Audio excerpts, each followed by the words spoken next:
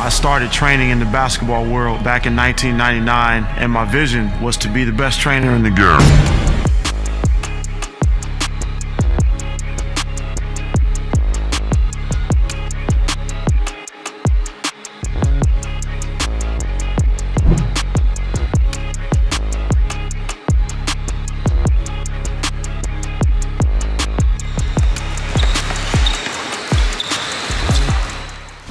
Welcome to the boardroom. I'm Roz Goldon-Woode, and today we are here with Lakers assistant coach Phil Handy, coming to us live from the NBA bubble in Orlando. What's up, Phil? What's up, Roz? How you doing? I'm good, man. I'm glad to see your smiling face. I'm happy you made it safely and healthily into the bubble. Yeah, we're here. We are here. We are here in beautiful Orlando. It's overcast today, but we're here. We'll definitely get to the bubble talk, but first I want to just cover a bit of your journey to this point. And your resume certainly speaks for itself. I mean, you have worked with, just to name a few, Kobe Bryant, LeBron James, Kawhi Leonard, Kyrie Irving. There's many more. You've been to 5 straight NBA finals. You're hoping maybe, now that you're in the bubble for your 6th straight. You've won 2 NBA championships, one with the Cavs in 2016, last year with the Raptors. You played ball. You then went on to be a trainer, and I read about the amount of miles you would drive in your car all over the country to work with all different levels of hoopers, and then finally to make that transition into the NBA, player development coach, then assistant coach, and now in your latest role with the Lakers as an assistant coach at the front of the bench. Very few trainers see this kind of ascension, Phil. I'd like to start with, what was the breaking point, the breakthrough point for you to make that transition from trainer to NBA? Man, Roz, I just think, I don't really know if I had a breakthrough. I just think that my journey has been, it's been one where I've actually just enjoyed every step of the way. A lot of people have asked me how I got to this point in my career. And even you talked about those days with me in my car, where I was like, I valued those days. They were part of who I was. So it wasn't like I was in my car, like, man, I want to be doing something else. I was present in every part of my journey. So I think during those days when I was in my car, I think you were at Stanford. And Stanford was one of the places that I used to drive to train some of the players at Stanford.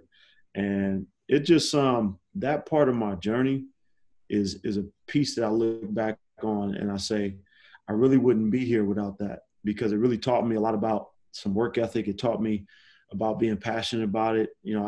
I would drive 500 miles in a day sometimes. So I think what happened, Roz, I went through that for 13 years running my business. And I got to a point where I was just like, my name had grown in the training industry, and I wanted to be kind of recognized as one of the best trainers in the game.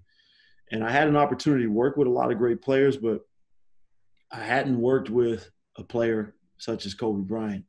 And when the opportunity came, when Mike Brown offered me a job with the Lakers, that was really the selling point. That was the tipping point for me, was to, well, if you want to be on that track and you want to be recognized as one of the best trainers in the game, then you have to work with some of the best players to ever play. And that was really like the challenge for me. I think that was really the next step or the next phase of my career. I didn't know how it was going to turn out, but having the opportunity to work and develop a relationship with Kobe was really that was the thing that kind of pushed me over the edge, because I had, before that, I had some previous opportunities to get on the NBA staff, but I was really happy with my business. I was happy with being able to work when I want to work, take time off when I don't want to work. And that was really the driving force to that.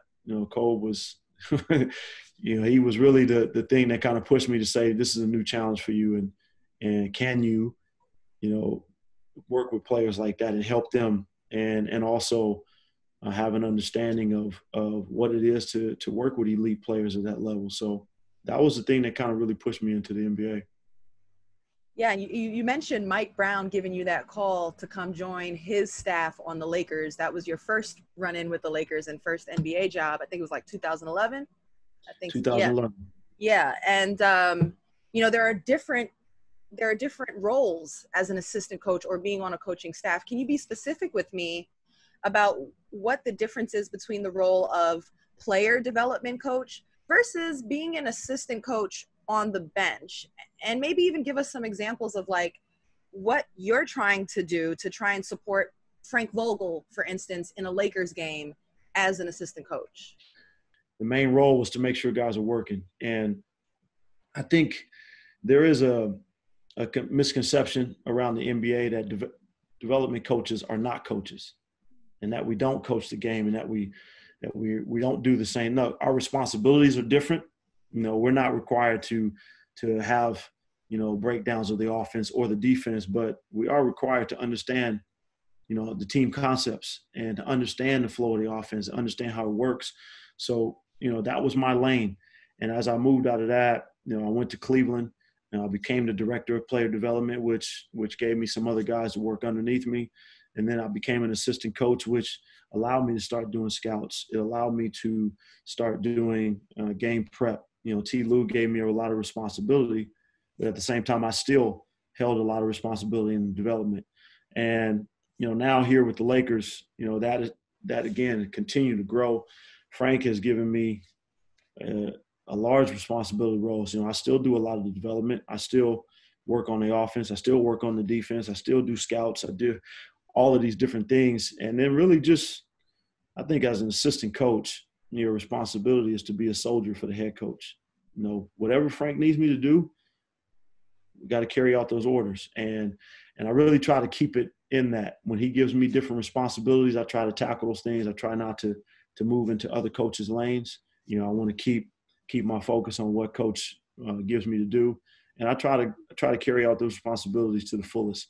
And then on top of that is, you know, our responsibility is to also shoot him with ideas day in and day out, different things about offense, different things about defense, different things about our opponent, things about our team. And at the end of the day, you know, Frank is to collect all that information and figure out what he feels is best for the team going forward. But we are to flood him with different thoughts and ideas. And his, you know, that's our job as an assistant coach, to give thoughts, to give ideas. And at the end of the day, you know, Frank will take what he wants and leave what he doesn't want. But my growth as a coach has definitely been a steady climb from development into really getting into the X's and O's of the game. And I think that's been a real natural progression for me.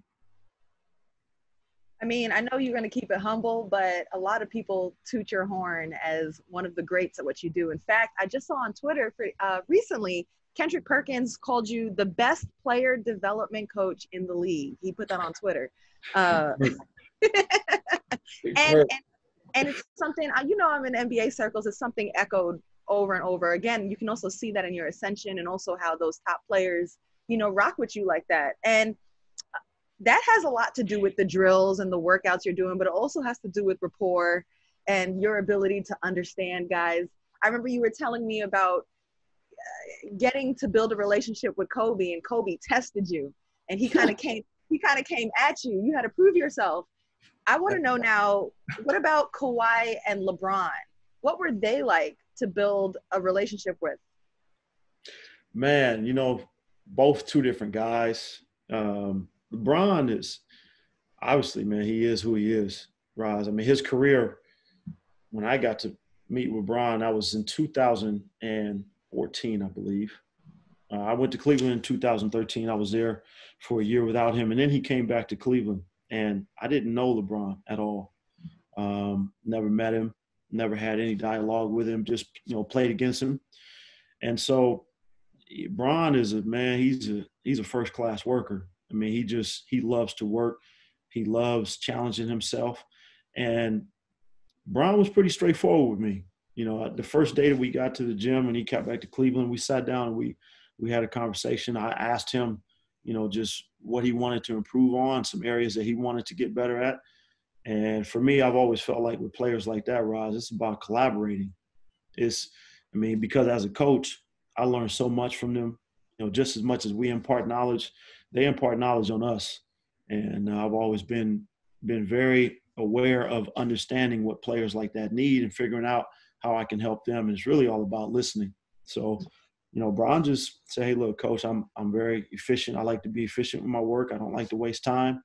I like to get my work in. I like to get off the floor. And he was always about, look, I want to improve my ball handling. I want to improve my footwork. I want to improve on every area of the game, my post-ups. So that was the first conversation that we had. And then I think it was just really all about just building trust on the floor. It's not about building a relationship or building a friendship. It's about building trust through the work. And I found that that's what's made me have some success with a lot of players, is that it's all about the work first and foremost. And I think that moves into other areas.